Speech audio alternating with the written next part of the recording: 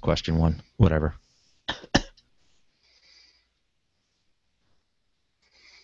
Okay, welcome to the EdListen podcast. This is episode 36. I am here with Fred. Yes, Fred Carbine. Okay, and I have Chuck Connolly. Hello, BJ. Chuck is, what do you do here? My title is Special Education Case Manager here at Fairhaven Union High School, and I specialize in technology integration for those students, as well as direct instruction in reading, and I also co-teach in the social studies department. I must have a very long acronym. Yes, yes. Don't ask me to repronounce it or pronounce it. Okay. That's probably not the only acronym either, right? You got it. All right. Okay, well, I don't think we have too much planned for this one. We were going to be talking with Chuck, who is working with Fred and I at the school in the special ed department. He does do a lot with technology, and you were on my interview committee, and Fred's.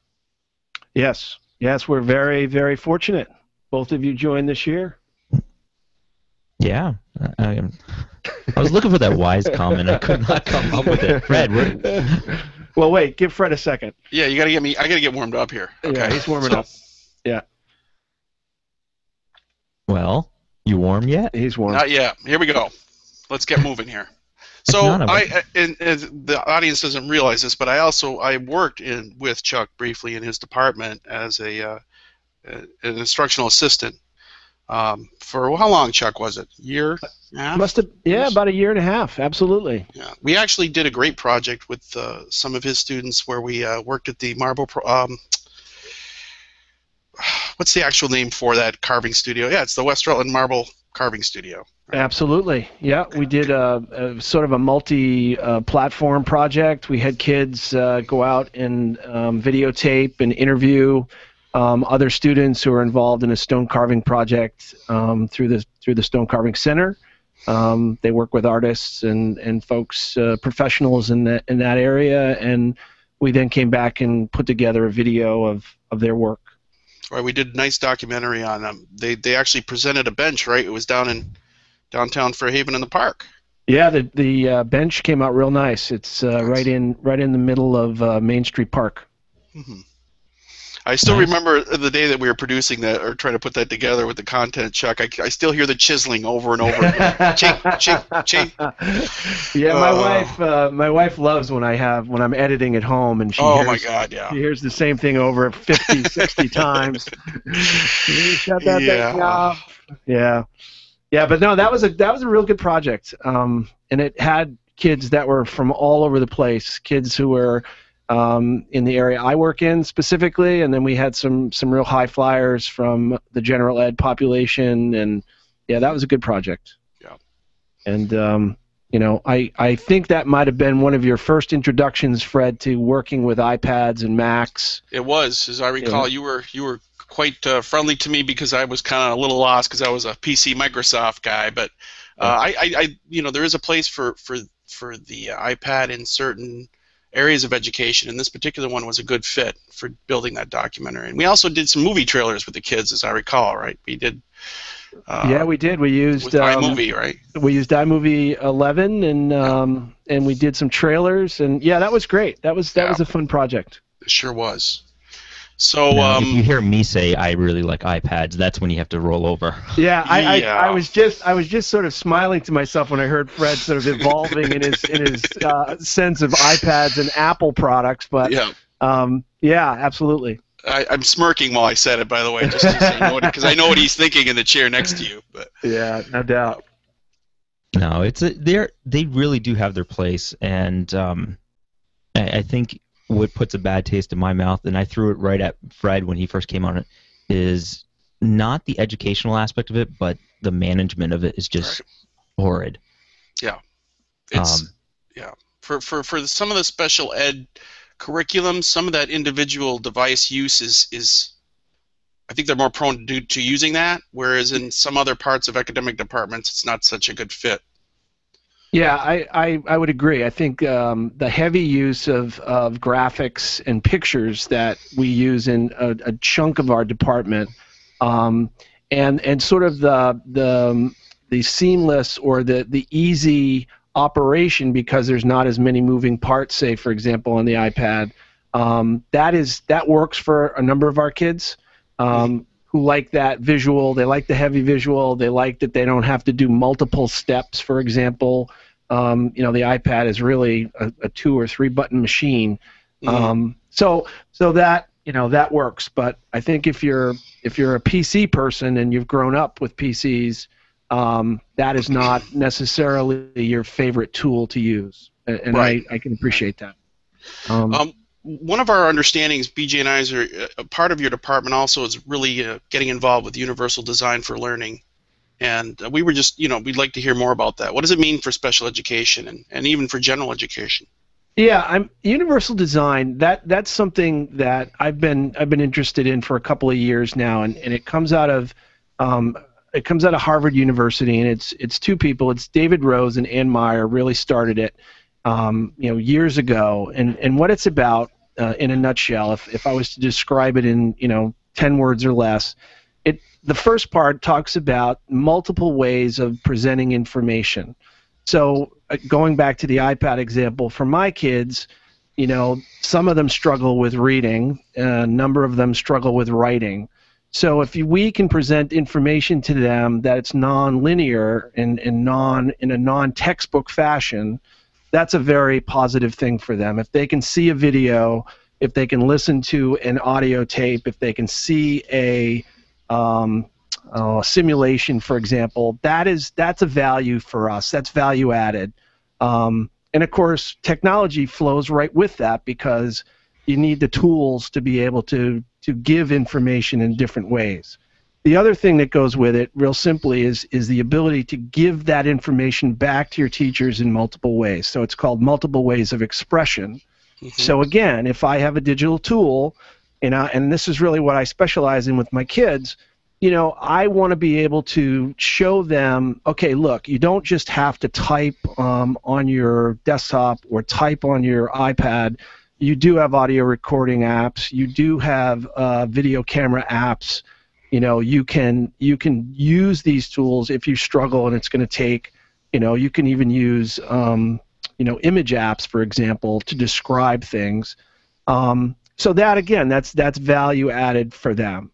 Go ahead. I'm sorry. No, for the value of the audience too that would be in this field, Chuck. What would be some of the apps and tools that you think are really very helpful or valuable? Yeah, I'm. Using the iPad as much as we have in the last few years. I mean, I think something like a mind-making map. The Kidspiration app version of that. That's very valuable for kids who struggle, say, with writing multiple paragraph essays. It's a way for them to present complex information in a visual way. Certainly, the Dragon Speech, the voice to text is valuable. That's free. That's free on the iPad. And things like audio recording and using video cameras to catch. We've used them for recording classes. We've used them for recording lectures. Kids can then take that information. They can manipulate it, which again, that's another set of skills for those kids, which takes them out of that language-based realm. I'm not anti reading and writing. I just need to share that I'm a real big believer in reading and writing. I'm just trying to find ways for kids who struggle with that to give off information or give information in different ways. The other thing, Fred, going back to our work a couple summers ago, is this idea of engagement. So kids in that I work with, sometimes they struggle with attentional focus. They struggle with the ability to sit for long periods of time, and I know you've experienced. Oh yeah, I've experienced it. Yes, I have. So, and I'm sure BJ has as well. So it's valuable for them to have a digital tool to be able to move around.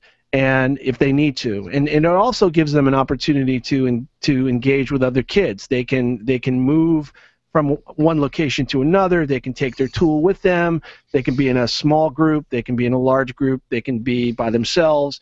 So again, it's just sort of changing how kids interact with what they're asked to do. So in a nutshell, it's really those three things. Are there some challenges with classroom management with these digital devices? I mean, that you find? That's a great question. Yeah, I do think you have to really two things. I think you have to teach kids that's a bit of a new game for them, that moving around and being able to be responsible and being a good teammate and being able to collaborate with other team members, that's a skill set.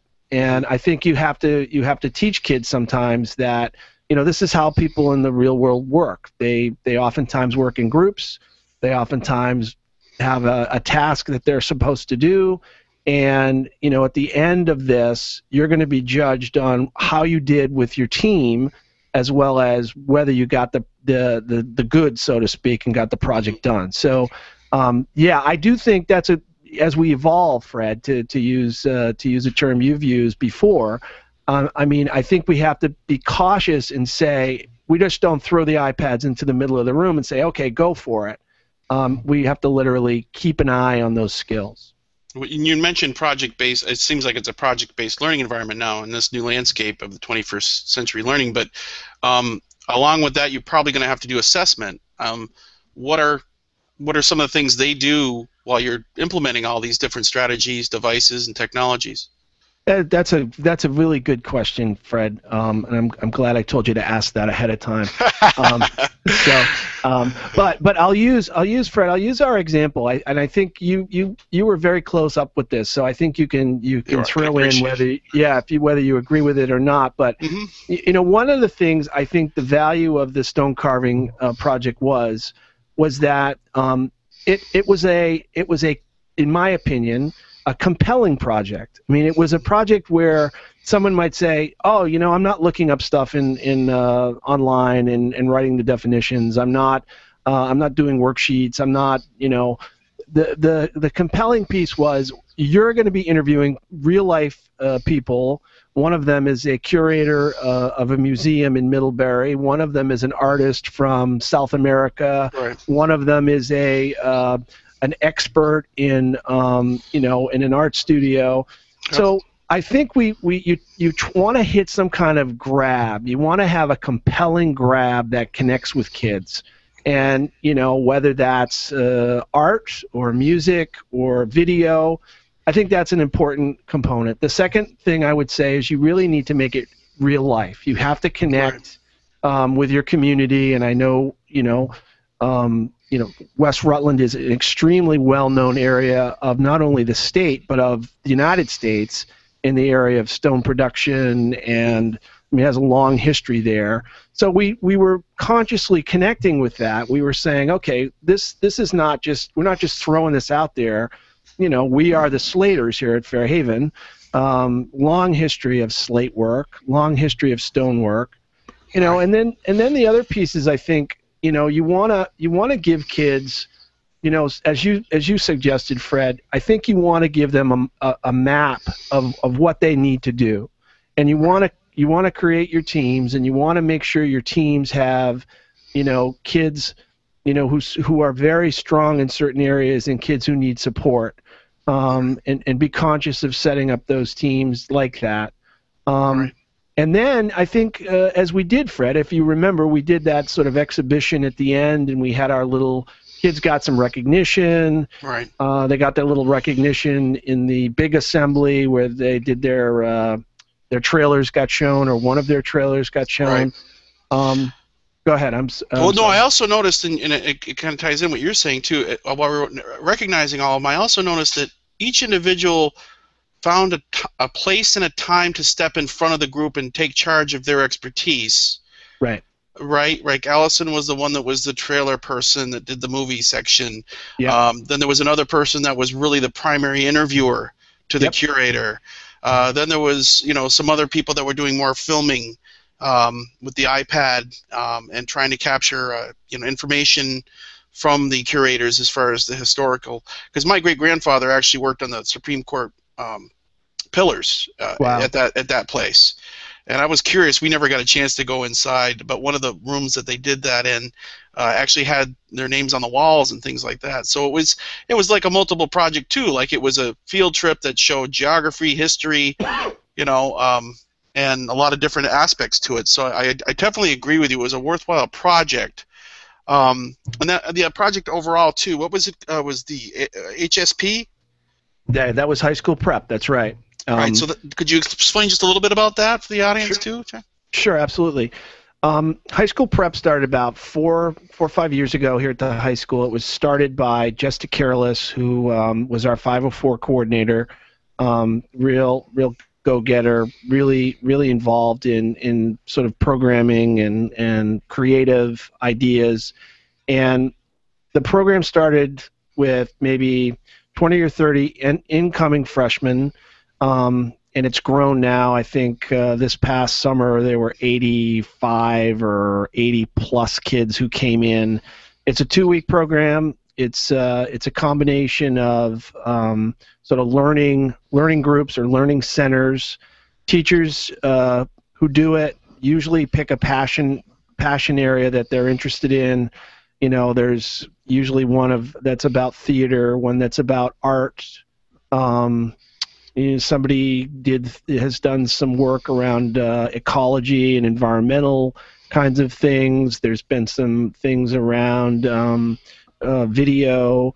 So the other thing is it gives kids from the sending schools, the 5 or 6 sending schools that we have, that opportunity to feel comfortable in a new school, bond with their other freshman students.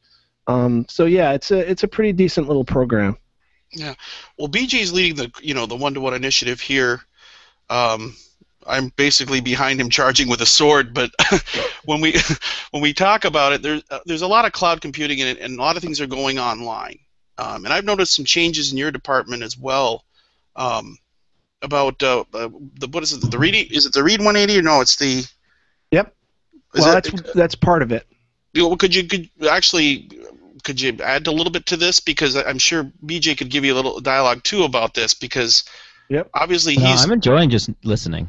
Oh, okay. This is well, one of the first podcasts I haven't said a thing. It's a miracle, huh? No, I'm just kidding. So anyways, as far as what we've been doing, I mean, BJ's shown me so many online free tools to do screencasting, like Screencast-O-Matic, Screener, MoveNote, which is an interview we had with the company last week. So, I mean, obviously this is really starting to change in education. So, I mean, I'd be interested to, and I'm sure the audience would, as far as what's going on in special ed with all that. Well, I'm actually going to interrupt for 1 second, and something I wanted to bring in is that a lot of these tools that have originated in special ed, really, when you bring them to the classroom, the average student really can also benefit from this. Absolutely. Right. And I remember I remember my master's class and reading about UDL, and I loved it. And one of the comments that really stood out was that these tools that originated in SPED you brought to the classroom, and then, I know for me, it's like I wasn't necessarily a SPED student, but when I listen to my books, I actually, instead of reading, I do much better listening to them. Right. Mm-hmm. Yeah, one of the best examples, and that's an excellent point, I think, BJ. One of the examples they talk about a lot in UDL is exactly that point, that UDL really isn't a SPED thing. It's not just a SPED initiative, and they use architecture as an example. So when you build a curb cut on a sidewalk in Rutland City, that curb cut is really going to benefit somebody in a wheelchair, but it's also going to benefit all kinds of other folks. It's going to make it easier for somebody who's got some knee issues, who's not in a wheelchair, or it's going to benefit, believe it or not, a kid on a skateboard who is going to love going up and down the sidewalk off of the road. So UDL is really about what is it that's going to be utilized by, thus the universal, everyone, that can also benefit folks who choose or who need those supports. So that's actually a really good point. Mm-hmm. So general education is just as benefited from a lot of these tools. So. Yeah, I mean, you asked about the reading, and I think to put it in some kind of context, where we're tending now to move in special ed, at least, so I'm told by my bosses, is we're starting to look at differentiation a lot more and tiering. So when we think about reading, we have kids who come in all over the place, kids who are really, really strong readers and kids who are really not very strong. So in order to sort of make the playing field a little more even, we've created some programs and some classes, not really programmatic, but classes, in which we assess kids at the beginning of the year, and then we try to fine-tune their reading work over the course of a semester and then a year. So, for example, Sue Cornell does what's called Read 180, and then Charlene Cooper and I do System 44, and those are two different programs, both from Scholastic, and they're designed to. They do a lot of assessment work using the computer, using the servers from Scholastic. So kids are working on skills. They might be decoding, for example, or they might be doing fluency. They might be reading a passage into a computer. They might be having to spell words. They might be having to say or speak words. The cool thing now for us is the computers out on the servers they're taking all of that information that is being done by the student individually, on their own, at their own pace, on their own time, in class, obviously, and it's able to make adjustments in the program based on their individual answers. So they may see something that they've gotten wrong. They may see it 5, 6 times, and just work on it. And I'll be honest with you, I've been doing technology for a while, but that kind of sort of algorithmic kind of change, like it sees what you're saying and doing and then it adjusts, that's pretty cool. That's pretty new for us. And so it fits into our overall picture because it extends us outside of just special ed. The program that Sue does, it's called Read 180. Those aren't special ed students. Those are kids who are, we call those kids Tier 2, which are kids who just need a little bit of support in comprehension. They don't need phonics work. They don't need spelling or decoding work, but that's what they need. So, the idea is that they get what they need and then they exit the program and they move on. So. How do you think it's improved the engagement? I know it's different when I go in there compared to a year and a half ago. Yeah. When you would be doing a class. With the reading. Yeah. Yeah, that's a good point. It's brand new for me, but I've been impressed because it's sort of like this intelligent design kind of stuff. You know what I mean? Again, making adjustments on the fly like that, I've not been involved in anything like that. I mean, it's it's very expensive. It's not cheap. But I think the goal is that, kids, we sort of started in backward form. We've started up here at the high school. I think the belief is we really want to catch these kids in the early elementary grades and then, sort of catch them up there before they get to the high school. So, that's been our big ticket item this year. Well, yeah, and I would agree because a lot of the older technology you're using were, in-house server-based programs. But what I've noticed when I come in sometimes to do anything for you, it just, I notice that the kids are engaged. They're pronouncing very loudly the words. They're very into it. Yeah. It's just, and it's really just weird because you're guiding the class, but you're not the person in the front of the class being the expert anymore. You're more of the facilitator. Yep. Guiding them as they get more enthused and encouraging them, as I recall. Yeah, it's a nice balance. I think again, as we think about the connection between special ed and general ed.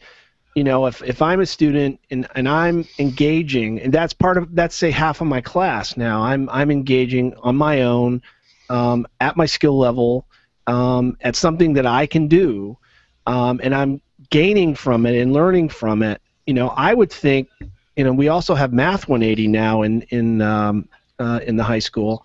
So, and there's going to be another math program that's developing that's going to be similar to the System 44 in reading. If those are things that I feel good about and I'm good at, and doesn't matter if I'm special ed or not, I would only think that these millennials or whatever, well, they're the pre-millennials now. I don't know what the generation is called. I don't know either. But I would think that that's the kind of thing that we'd want kids to be able to do. You know what I mean? To sort of access material, figure stuff out, work with tools that are 21st century tools. Right. Yeah. So. Well, I think you made a really good point, Fred, and before. And I really can't get my word in here. You guys are just back to your old days. Oh yeah. Sorry. I tell you, work together. But I think the role of the teacher is changing. It really, really is. I mean, it's changing from an expert of information to a guide. And I think that's a lot about what UDL is. It's a lot about what differentiation is all this learning materials out there. It's presented in different information, but it's now the teacher is now the guiding each student's almost individually through this other information through these other means. Where I think traditionally it was always the teacher was the expert and they presented the information in one way. Right. And that's a big change. Yeah, I've been hearing that too, BJ. And one expression I loved was that the new learning environment has gone from the sage on the stage to the guide on the side, and it seems like that's really the way it is going. And I have to say that the engagement is better in that model than like back to my days of sitting with a teacher in front of the chalkboard like Charlie Brown teacher, blah blah blah blah blah blah. After a while, you start to tune out and daydream about a movie you saw yesterday or whatever. But it just seems like go ahead. Yeah, it's changing, and I think a lot of it has to do with the ownership of learning. Right. It really is, because you start implementing these models. The teacher becomes a guide. And what that does is it forces the student to own the learning that they're doing. And I think that's a huge part of this. Right. And I would echo BJ from the special ed area. And again, just because I'm in that area, I think it benefits all students. But when you feel that you own that learning as a student who maybe has struggled, when you're a passive learner sitting there and receiving information and maybe not receiving it as well, I think it creates a mindset of competence, and I think kids want to feel competent. They want to feel, and especially they want to feel competent in the areas that are important to them. And I think we would agree that this technology stuff, it's not going to go away. No. And I think kids have an intuitive sense as you look at every kid in class that I have in social studies has a smartphone. Every single kid. And they get the fact that this is the future, that maybe I can get more information on my smartphone in 30 seconds than listening to a very good lecture by a very good teacher just because it's available. Right. And years ago, when we all were sitting there, it wasn't available. I mean, I can remember days when you'd have to go to the library, believe it or not, to find stuff. Yeah, the Dewey Decimal System, the painful searches you got to go through. Yeah, absolutely. And you'd have to go and grab the magazines off the shelves, and you'd have to go into whatever those books were that had all the list by topics. And I completely concur with you, but I will say that there is an element lost there too. Just because they're not doing all the necessary hardcore research, because they expect the button they push is going to give them the answer. And I think sometimes they make that mistake a little bit with the technology because, well, I read it on Wikipedia, so it has to be true. Right. And those are the things. I think it's more of a change of how we approach research. Right. Normally, everything that was written down and published was already pre-vetted. Right. Previously. So you knew the resource that you were going to was legitimate just because of that. Right. Now it changes it, and you almost have to be the publisher and the vetter, and you have to find multiple Right. sources. It really does change. Well, yeah, and I think librarians have to take a tremendous role on that, as well as people in Chuck's position, because they're the guides that have to say, is this credible? Yeah, it could be, but good starting point, but maybe we should be going and trying to do this as well, because I think the danger of it is, it's a two-edged sword, is just the fact that if they're not told to use the correct tools with the correct procedures or protocols of research, I think they can sometimes make the mistake of saying, well, I saw it on the web, so it has to be true. Right.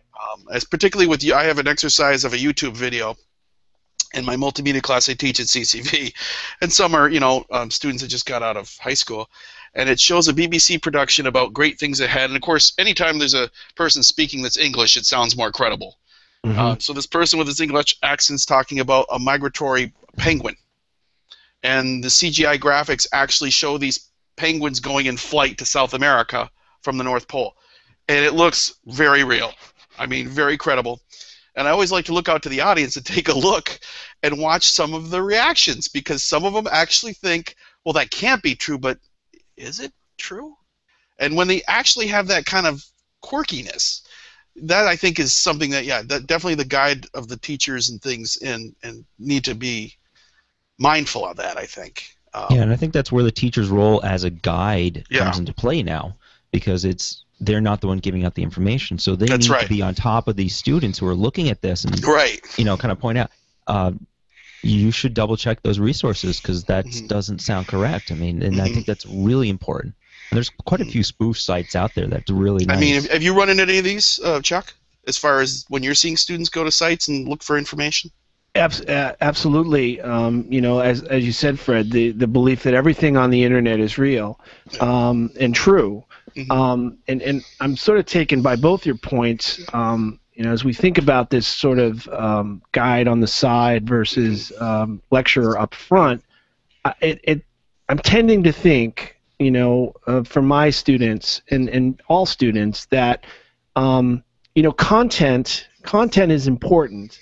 But some of the skill sets, the 21st century skills that I think are going to, I want my students in special ed to really start to get good at, and I need to be able to assess them at, are exactly the skills that you and BJ are talking about. In other words, how do I decide what's valuable information and what isn't? How do I assess that? How do I make a decision? How do I, if I'm given something that's a critical, I need to come up with a critical solution to a problem. What are the steps that I need to go through to get to the solution that's going to make some sense or have some value? And that, again, I think that's a different set of skills than being able to memorize, for example, the dates of battles of the Civil War. Right. I mean, it just is a whole different skill set. Or the Gettysburg Address, right? So what you're hearing you say is you're basically using not only different tools and curriculum strategies, but they're also using different parts of their brain now. Right. Yeah, that's a good point. I mean, I don't know. There was a book about 4 or 5 years ago by Daniel Pink. And Daniel Pink wrote a book. It was called. It had to deal with right-brainers in the future, of learning. And Daniel Pink talked about, and I don't know what you guys think about this, but I'll throw it out to you. Daniel Pink said, we've gotten to a point now where computers have gotten so sophisticated and so streamlined and fine-tuned that it's the notion that we're going to out-logic a computer.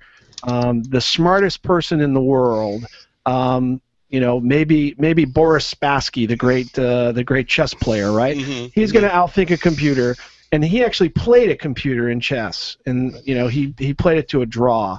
But the words from Spassky were, you know what? It's not going to be long before the computer is going to win every single game of chess. So. Or Jeopardy. Or Jeopardy. Right.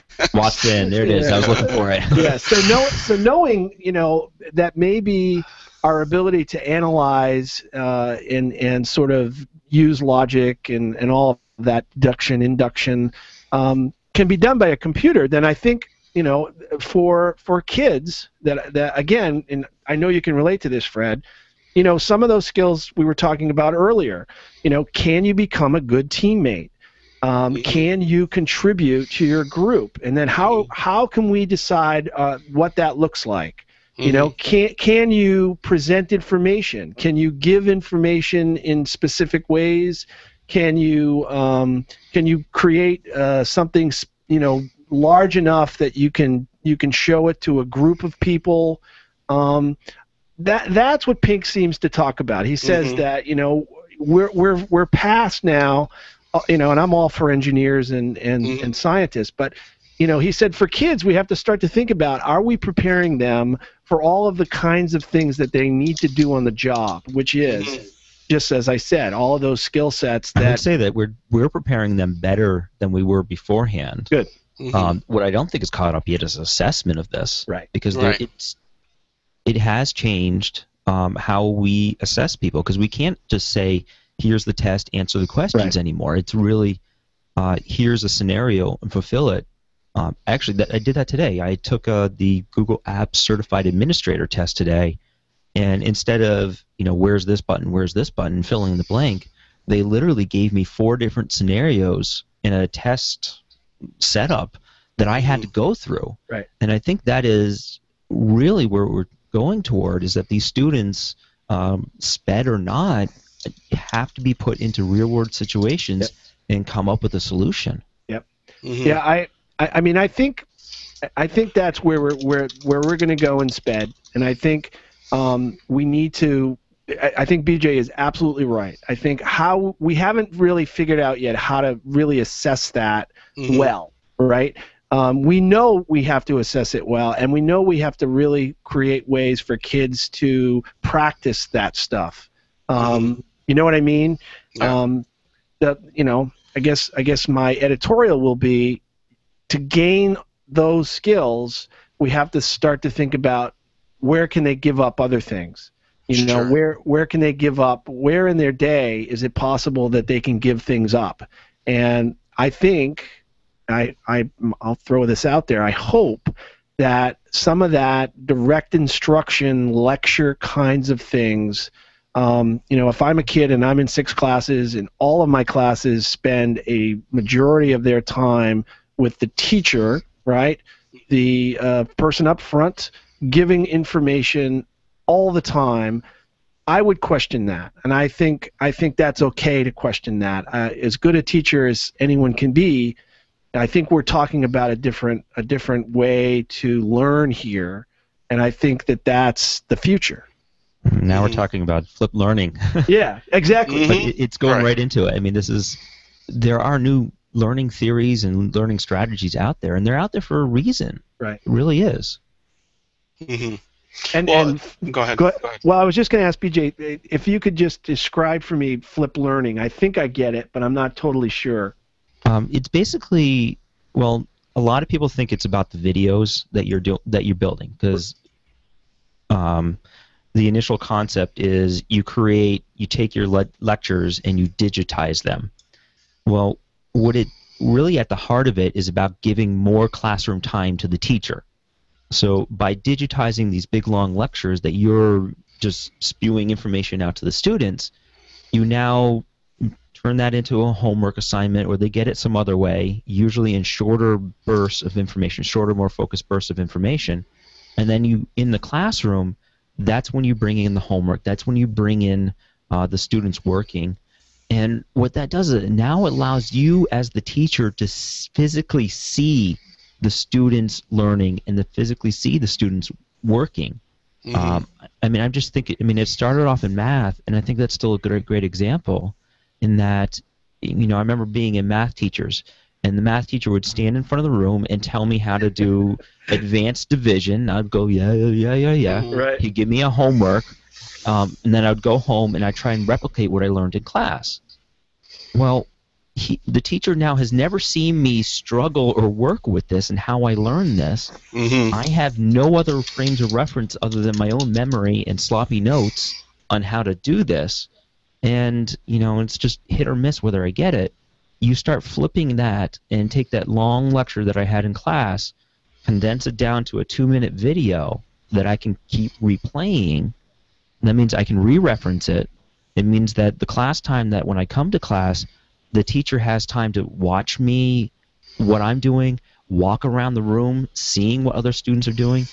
And I think that is one of the tools that I've used and love, because it really ties into differentiation. I teach a college class, and I have students it's a graphics class, and I have students of all different levels of graphics. Mm-hmm. And if I stand in the front of the room and spew out information, there are some students who get it instantly, and some students who I need to repeat it for, and it doesn't work. I've been setting up some videos, and I send out a video, and I had some students who come to class early now, and when I looking for that video, to hurry up and get it. So when I come to the classroom, they just tell me, okay, this little tiny spot and this little tiny spot, and it really.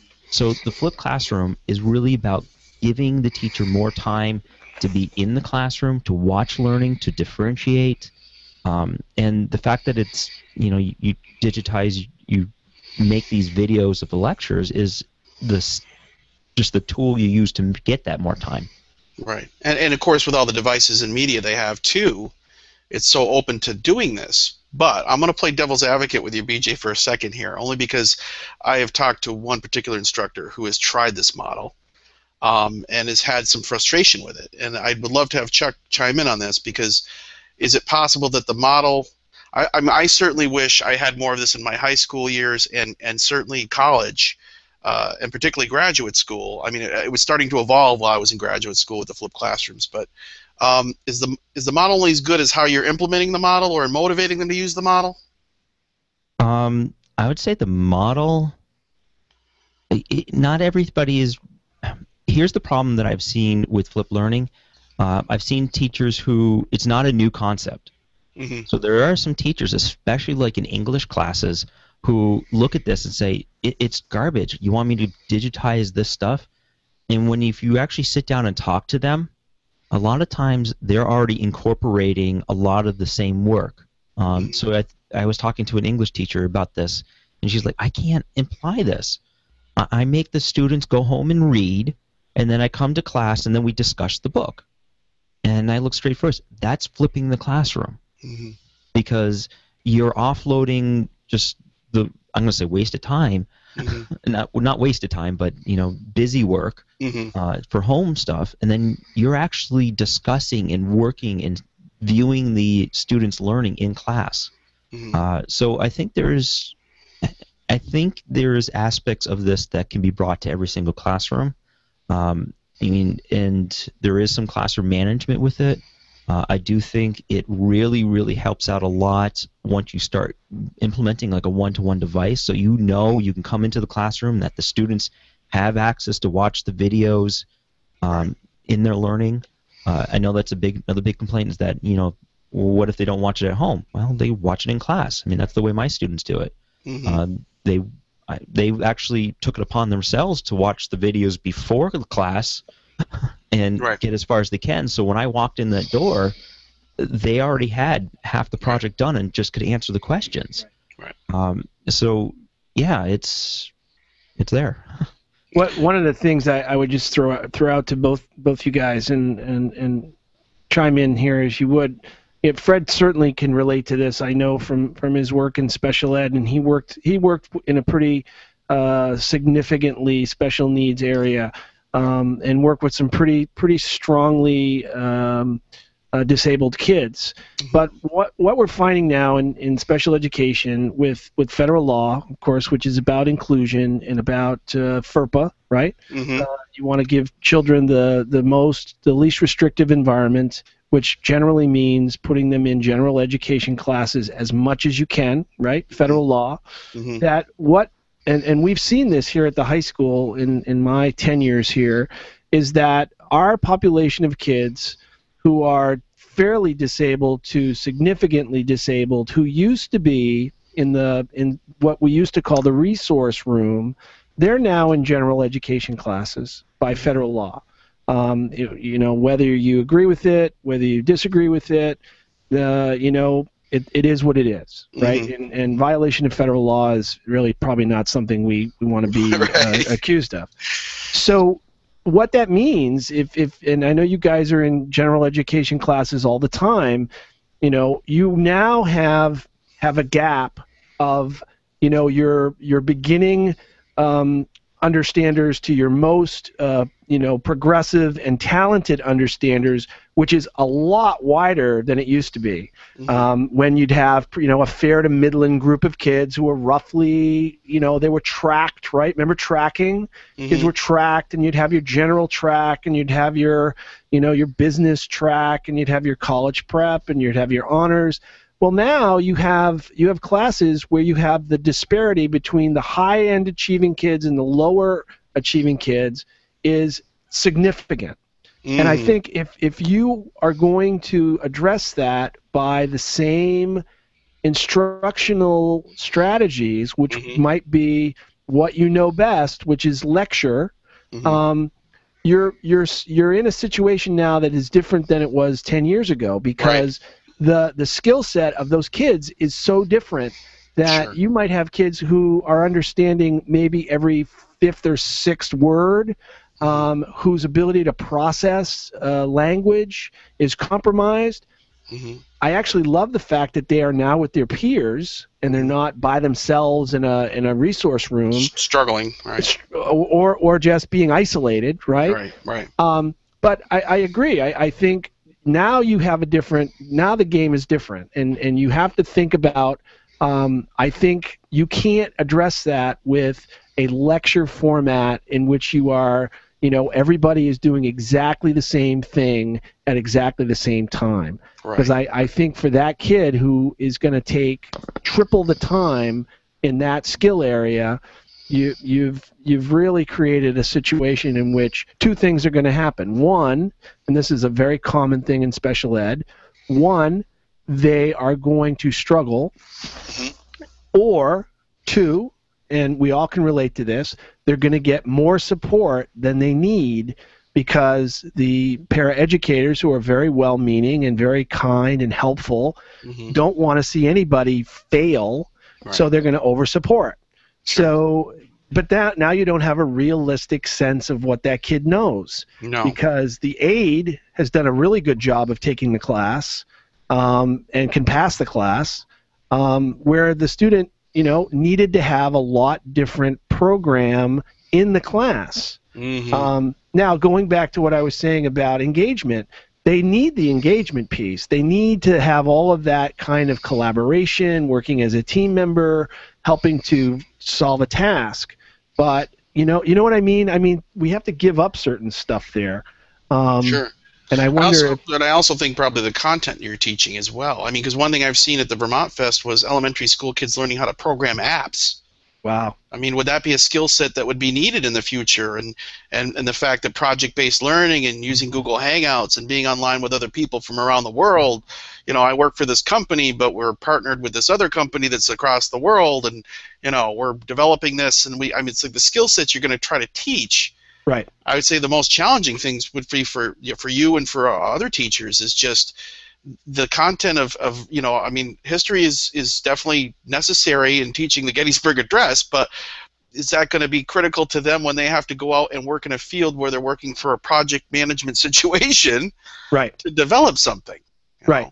And I think there's the tools that are available there to not only do the technology skills, but also, we have the ability to help kids pull information from text. Like I said, I'm not anti-reading and writing. I love to read. I love to write. But there are tools now that kids can employ in the general ed classroom. I think of Kurzweil. I think of things that work in that way. There's programs that help with. Even spell check in basic Word. I'm going to actually interrupt. I was having a conversation with one of the English teachers here, and it was about reading books. Right. It literally was. Both of us are someone that needs to annotate while we're reading. So for her, she she writes a lot in the books, and you know, a lot of underlines and stuff for me. For me, I need a digital book to be able to do that, because I go back and I search, but when I search for my comments. Yeah. So, I remember making that comment, so I'll search for the comments. So that's why, like the Kindle books and things like that, when I was going back for my master's, I had to get everything digitized so I could digitally annotate these, and at the end of my reading, when I'm trying to review everything, I then had this one page of all my notes, and I could click on it and go straight to that page if I needed to expand on what I was talking about. Right. And in this particular English teacher says, yeah, I need the same processing, but for me, I remember, she said she basically remembered if it was on the left side of the page or on the right side of the page, and it was the top or bottom. So she actually remembered placement, which then when she went into a Kindle book, she got lost because it wasn't page 1 wasn't page, or page 253 wasn't page 253 in the Kindle. Right. It was a great conversation. Yeah, I imagine, because it's also noticed. Also, Chuck, BJ likes to speed highlight, so it's nice and clean. Because if he has to reread something, he'll trace it. So he looks at it, it's reinforced, and he goes on to the next thing, which makes it a lot easier than trying to highlight a book and having the ink run through the pages. But the thing is, picked up on I do that? Yeah, of course I do. I do that subconsciously now. Oh, I watch it all the time. It's funny. Not funny in a bad way. That's his way of learning. I think it's great that technology gives you all those approaches. But I also think the guider has to be careful, like the teacher, because they can be inundated with them. Right. But I also think there's and there is no such thing anymore about the one-size-fits-all, read the book in the textbook. So I totally am a big proponent of all that. The only thing that gets me a little concerned, and I go back and forth with it, and I don't know if you do as a teacher, Chuck, is I don't want him to lose those skills permanently. For some reason, I feel like I want to have the antiquated, holding a book. Right. By the way, this is a book. Right. I don't want to come into an era where I'm like 65 and I'm trying to explain what a book is to someone, and some young student's like, I don't know what you're talking about. What is a book? Yeah. Okay, what's cursive? Right. What's cursive? Right. What's a keyboard? Because it'll all be voice driven or something. Well, it's the kids who they use the QWERTY keyboard, right, to text, right. And they've forgotten how to capitalize the beginning of a sentence and put a period at the end because it's just, it's just not something they do. Yeah, you have to go to the next screen to hit the punctuation. Well, I had a student do that for. Yeah, I had a student CCV submitted 2 papers, even though I told her not. She used lowercase i's for her referring to herself, and didn't see any problem with it. Those are the things that I get a little leery about. So I mean, do you feel that should we just throw everything out with the traditional education, or how do you think we could preserve some elements that still should be maybe a part of this digital curriculum and 21st century learning skills? Well, I think we're talking about a couple of different things, and content is what it is that you're looking at. We've talked a lot about instructional stuff and how we should think about instructing. I use our System 44 and our Read 180 and our Math 180. So we haven't replaced that curriculum. We haven't said, at least in special ed, we haven't said, oh God, you don't have to learn how to multiply. You don't have to learn how to, use vocabulary to understand text or figure out the main idea of a passage. We still are very committed to that. I think we're using these programs though to try to differentiate that stuff. Mm-hmm. So we can build the skills. Mm-hmm. I think we have to be considerate of, instead of us giving answers, over supporting, we want to really try. We've only got 4 years at the last public school most kids will be in, to really try to get one last crack at the skill sets of reading. I'll be frank, I don't think we do enough reading in the classroom, and I know that goes against probably a lot of the things I just said, but if we think about that, part of what kids can be doing besides all of the other skills we've talked about, I think reading is not something we should forget, Fred. I agree with you. I think kids should be reading more. And again, I go back to the direct instruction lecture. Do we need? Actually, I have some input on this one too. Thank you. Well, trying to get you to stop talking. Yes, that's hard. Well, because what I think has happened though is writing and the skills that you're talking about, Fred, have adapted, and I don't think we have to lose it. But I don't think teaching has adapted with the type of writing that students do. And your example of, on the student writing on their mobile phone and not capitalizing their eyes I think is a great example of, well, we've never taught the students to write this way. One of the assignments that I love to try and do is, when I was in school and in college, it's always about getting, how many page papers. It was about long form writing. You can't go to a job application now and do any type of long form writing. You have 300 characters. You have 240 characters. You have 140 characters. You have a very limited. It's turned to a very limited writing, and I don't think many people are yet teaching how to write properly in a limited character set. Good point. I've spent hours just trying to write the best that I can. Job applications or grant applications, trying to figure out how I can win a $100,000 grant, and I have 300 words to do it in. Right. At that point, punctuation becomes incredibly important. It's not about fluffing it up. It's about really being concise. The synonyms that you use, well, oh shoot, I'm 3 characters under. Well, I have to go find a synonym for a word that's actually shorter than what it is. That type of writing and stuff like that, I think, needs to get taught. So I don't think we're losing it, but I do think we need to adapt to what is happening out there, and I have not seen it. We lost Fred. Did you mute yourself, Fred? Fred's in the other room, so he all of a sudden is talking, or he must have hit the mute button on the thing. And now I heard a door. Did you leave, Fred? No, you're muted. Unmute yourself. Oh, heck, you can even come in here if you really want. He will gladly unmute himself. Up in the top, click the speaker. Okay, well, go ahead and actually, we probably should be finishing up. Fred, come in here.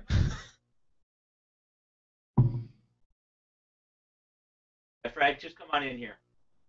Yeah, we'll get Fred in the studio. He's been outside. I was trying to find a synonym for dropping off. Hitting mute button stupidly. Okay, well, here, you want to share a mic with him, and I think, unless there's something else that Chuck, you'd like to mention, any last little things? No, this has been great. I've never been a part of a podcast or even seen one produced, so this has been cool. I appreciate it. We'll have to get you on again. That way I don't have to talk. Especially. Yeah, that's really cool. If that. I'm just kidding. The thing is, we're hoping also, as you do this with us, that you also take this out to your, realm of professional development and skills. So yeah, so I think it's absolutely wonderful that you're here for within the school embracing this, and I hope more teachers. We actually had our vice principal as well, Jason Rasco, come in, and he was pretty blown away by it. But I think a lot of people teachers might think it's really complex to do all this, and it really isn't. And it's a lot of fun, and it's very educational for professionals and staff that work in. Yeah, it's a little intimidating because I have all the fancy-dancy equipment for this, but you can easily do it just with, a plain headset mic and just talking. This is the best part about this, is just talking with people and hearing about it. I learned a lot in this hour. I think this is the longest conversation we've ever been able to have without interruptions and just talking about education. The other thing I would throw out, I think it would be, I don't know if you've had kids come and just sort of show them your setup here. I have some kids that I would love to have you just walk them through and have them listen to the mics and hear themselves. I think they would be like, "Oh my God, it's like how cool is that?" So maybe we can I work want a something out. student podcast. UDL in process. That's right. That's right. Yeah, how teachers learn. That's right. Yeah, it is a bit like a spaceship in here. So just I'd like to say, very, very cool though. Okay, well, I'm going to finish up the show, and it was a great conversation. We'll have you back on, Chuck, sometime. Yeah, I'd love to. Thank you very much for listening to the EdListen podcast with your host, Bjorn Berendt, Fred Carbine. He's just shaking his head, yes. Yes, Fred Carbine and Chuck Connolly. Take us out, Captain Kirk, as we're about to leave the starship here. You can definitely follow the podcast by going to www.edlisten.com. Go on Twitter, Facebook, we're all there. Even Chuck's there. Maybe I can grab his either Twitter or Facebook or Google Plus or something posted on the website. I just posted this on Twitter, my third post. Very nice. We're going to make him a Google rock star, too. Okay. Again, thank you for listening, and